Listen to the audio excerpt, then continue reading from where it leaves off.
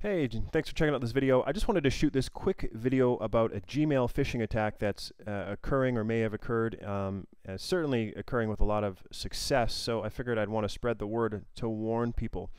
The way that it works is that essentially what will happen is that they're going to send an email to your Gmail account.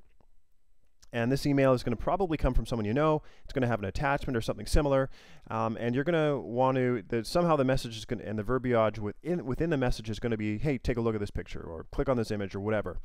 Now, the moment you click on that image, you're going to be taken to what looks like a legitimate sign-in screen again. Now, off quick glance, you were just in Gmail, and you're taken to this screen, which is also, hey, this is Google. I look up in the browser real quick. I see accounts.google.com. Hey, I must be good. This is fine. Let me enter in my name, my email. Let me enter in my password. I'm good.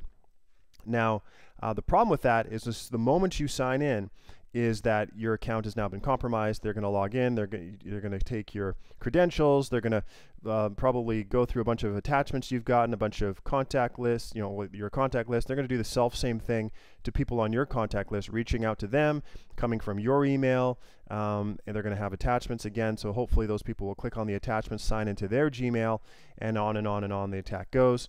Of course, once they have your credentials, they're able to compromise a whole bunch of other wide variety of other services, actually, and it gets really messy. Now the thing is, off quick glance, again, you see accounts.google.com and everything seems legitimate, but whenever you see anything in front of the HTTPS, always have a red flag put up. And also in this particular attack, there's a whole bunch of white space after the URL, immediate, you know, the first part of the URL. And then there's this whole script text that occurs further along. So both of those, from the text here to this here that's in front of the HTTPS, is all and always a sign of a problem. You never want to see that. What you want to see is the one, the only, secure, and HTTPS, the lock. You want to see that all in green or whatever color it is it may be at the time of you watching this video. You want to see that that's secure. Then you know you're at a legitimate, authentic Google service site. So if you're not paying attention to that, and you know, it can really catch you off guard, and it's happening with a high success rate. So what do you do?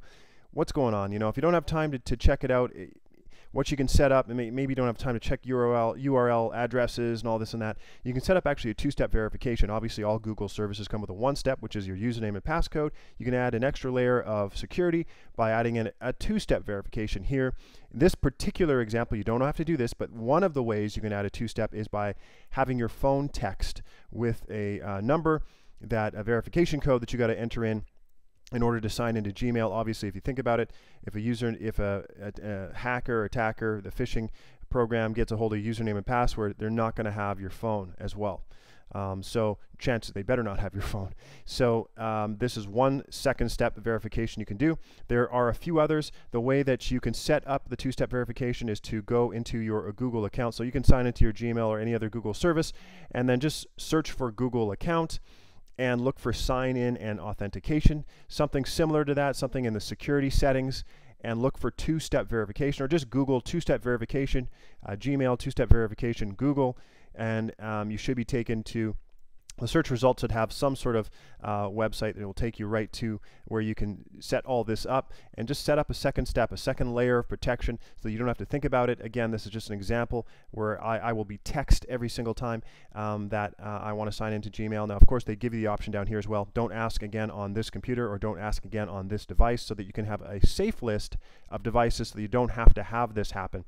But this is a great way to protect yourself against this phishing attack. Just figured I'd put this video together. If it's helped you, like, comment, share it, spread the word, and let others know about this sort of attack. So again, thanks so much for watching, and have a great day.